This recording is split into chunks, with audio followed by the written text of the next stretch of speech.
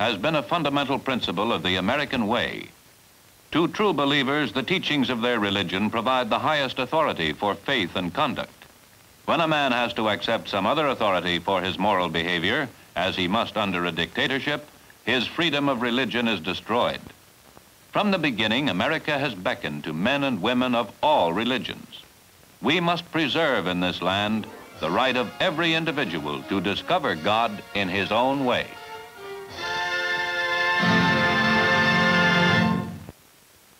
In America, nearly all of us are investors. When we save money, we invest it one way or another. We may invest it directly in a business of our own or buy stocks or bonds. We may deposit it in a bank or buy building and loan shares or a life insurance policy. And these agencies, in turn, invest our savings for us. Anyone who saves in any of these forms is an investor. There are more than 8.5 million shareholders in American industry and 70 million who have savings accounts, plus the 86 million who hold insurance policies. Added up, it means every family has a stake in this nation's investments.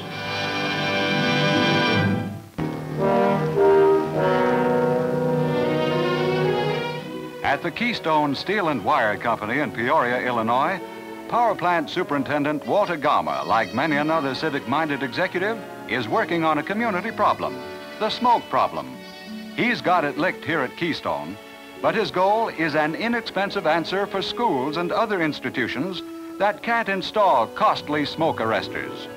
First step, a detecting device that can measure even a puff on a cigarette. This'll detect excessive smoke in a stack all right, and here, put together by high school students under Walter's direction, is the gadget that will eliminate it.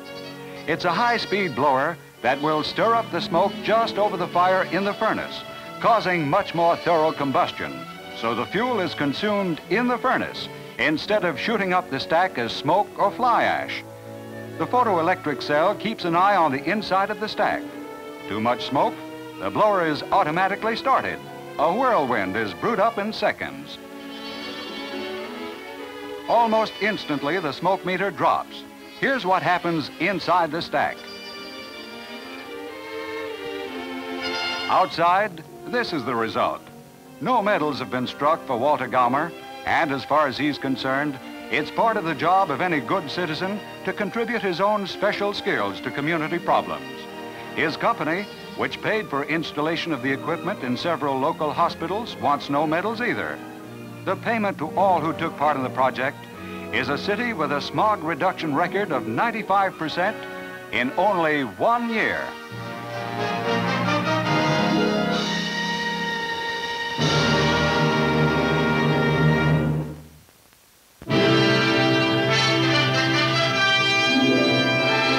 Manhattan's East 50s, fountainhead of high fashion in the millinery world. Now the full equal of Paris when it comes to setting the styles for women's hats. At salons like that of Lily Dachet, Madame can spend anything the bank account will allow, and you can't honestly say she isn't getting her money's worth. Passing over then's head, and in putting the creation together, there's no stinting, of course, on costly imported materials, nor on time. Madame will simply have to wait. She's paying for the best, and she is going to have it. To a male eye, they're flimsy things to cost so much. But no need to ask our women folk how they feel about it. Just look at the statistics. American women buy 100 million hats a year. The vast bulk of them come not from the atelier of firms like Lily Dachet, but from the big, lower-price millinery production centers. Here in New York's Garment District, we visit the workrooms of a typical hat maker in this field, Beechhurst Hats Incorporated. Back there in the corner is Miss Betty Kramer, the company's designer, its eyes and ears, as it were. And always, those eyes and ears are trained on the products of the uptown salons, as well as the salons across the Atlantic. From what they produce, she must decide which styles will catch on, and she must do it in time to ride the fashion tide before it ebbs.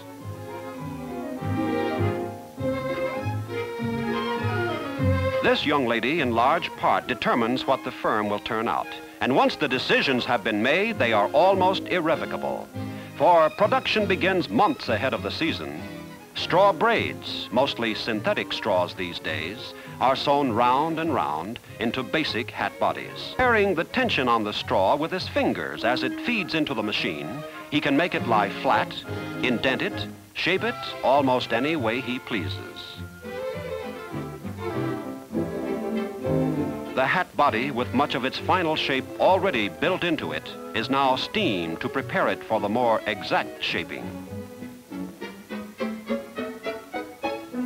It's drawn over a wooden style block. Pulling, they call this. Actually, it's the blocking process. The style block inside is a Chinese puzzle sort of affair that can be taken out in pieces so as not to stretch the hat out of shape during its removal.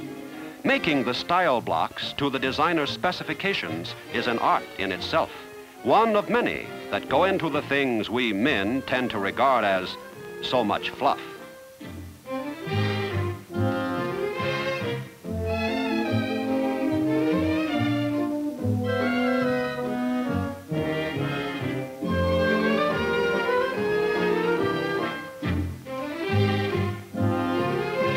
Next, the hat is trimmed of excess straw and worked into the lines which, from the very beginning, it was intended to have.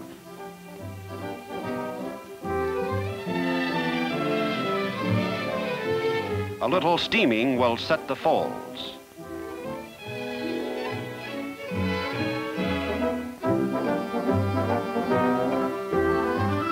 And now it's ready for the addition of headband, lining, and the rhinestones, ribbon, or whatever trimming will be used to give it that extra something.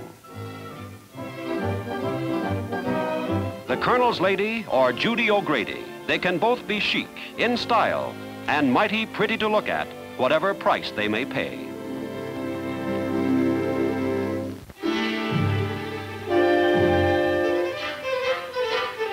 Industry on Parade visits Keene, New Hampshire, to look in on a company whose product is about as specialized as any to be found. Here at Miniature Precision Bearings Incorporated, tubes of high carbon chrome steel are turned, ground, lapped, burnished, and honed into bearings, some of which are small enough to replace the jewels in a watch. One word in the firm's title is miniature, but even more important is that other word, precision. And applying precision to parts as tiny as these calls for considerable know-how. Actually, these are the races for the largest bearings turned out in the plant. And here, coming out of a centerless grinder, is a stick of races for the smallest bearings. They have an outside diameter of only 1/10 of an inch.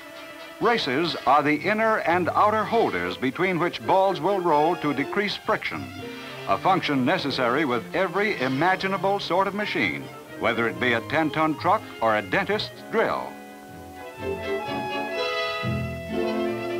Machining miniature bearings to precision tolerances means not only getting them down to the right dimensions, but also eliminating any waviness or roughness on all surfaces, inside and out. They have to take a considerable load and for prolonged periods. Bearings in a gyro compass, for example, may run continuously for many months on end. Here, grooves in the races are polished, a job that requires a watchmaker's loupe most of the time. The tiny balls for the bearings are as close to being perfect spheres as our metalworking industries can make them, and that's pretty close. Here we see them being installed in the outer race. The inner race will go in later.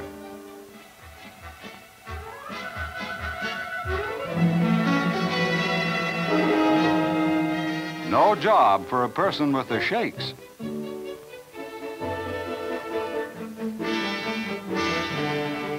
With the balls all in place, the inner race is fixed in place.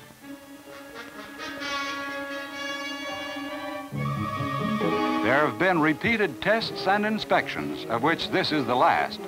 Any bearing not up to specifications is destroyed. There can be no seconds in circulation, endangering the performance of the critical instruments in which they might be used. For the precision jobs these bearings will have to perform, it's either perfection or nothing.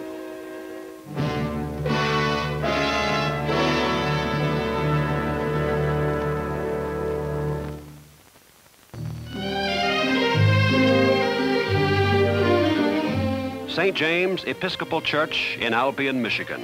They had a church fair here a year or so ago, and this was the contribution of parishioners Carter and Palmer, stuffed animals that looked like no real beasts that ever lived, but brought considerable revenue for the fair. Afterward, the ladies got to thinking, and as it turned out, that church fair was the birthplace of a new company.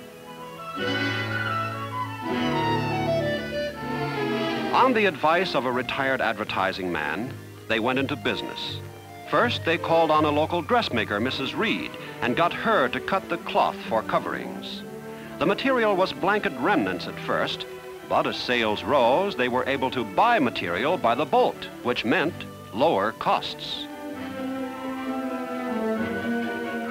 As sales rose further, the firm, which gave its strange animals equally strange names like Zoo Lamb, Zoolifant, and Zoo Baboon, took on extra help. This is how the job of stuffing the animals with kapok was done at first, slowly and rather painfully. Today, any of the girls can stuff a zoo lamb in 20 seconds flat. But that's how businesses are born. At first, all trial and error. Low production, high costs, and little profit, but plenty of fun.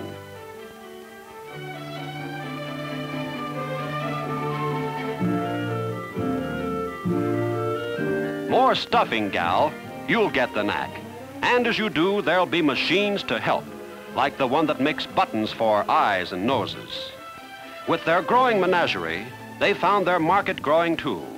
Now partners Carter and Palmer are scouting the countryside, looking for room in which to expand. It's only a barn, but many a great organization started with a far less impressive base of operations.